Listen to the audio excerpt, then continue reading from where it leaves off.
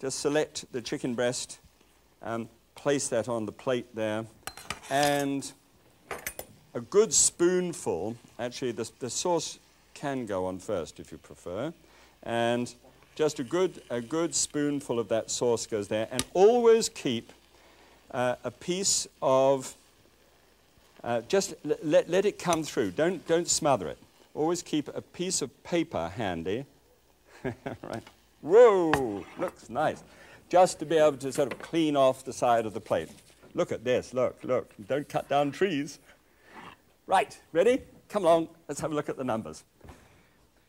There it is. Now, this is the classic here, and this is Jeeves. That's the old butler who's bought this is not the classic, this is mine, this is the Minimax.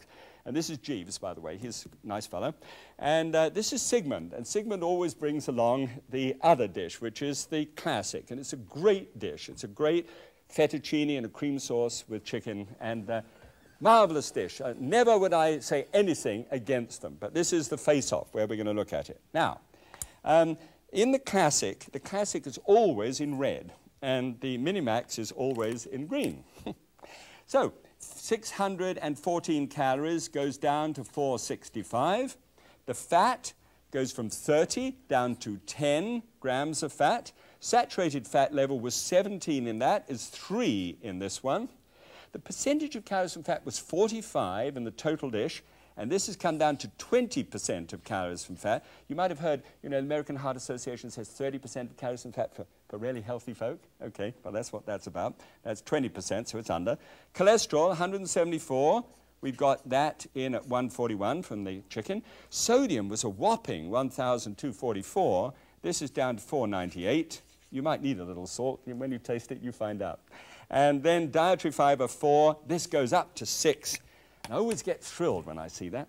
Okay, I love it when it goes up. Now, take these off, otherwise I tend to get them steamed up. A little bit of the chicken, and there. Oh, nice. Quick enough for you? Come back after a hard day? Hope so. Don't forget, minimize the risk, maximize the flavor at the same time, because you want to please and care for people. Thanks for being with me. God bless you. See you next time. Bye.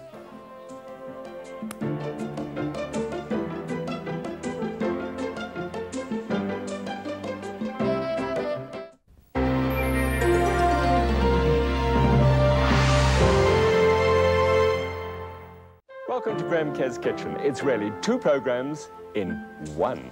This is a series that appeals to your creative side. Food that is sumptuous stuff. How could that be?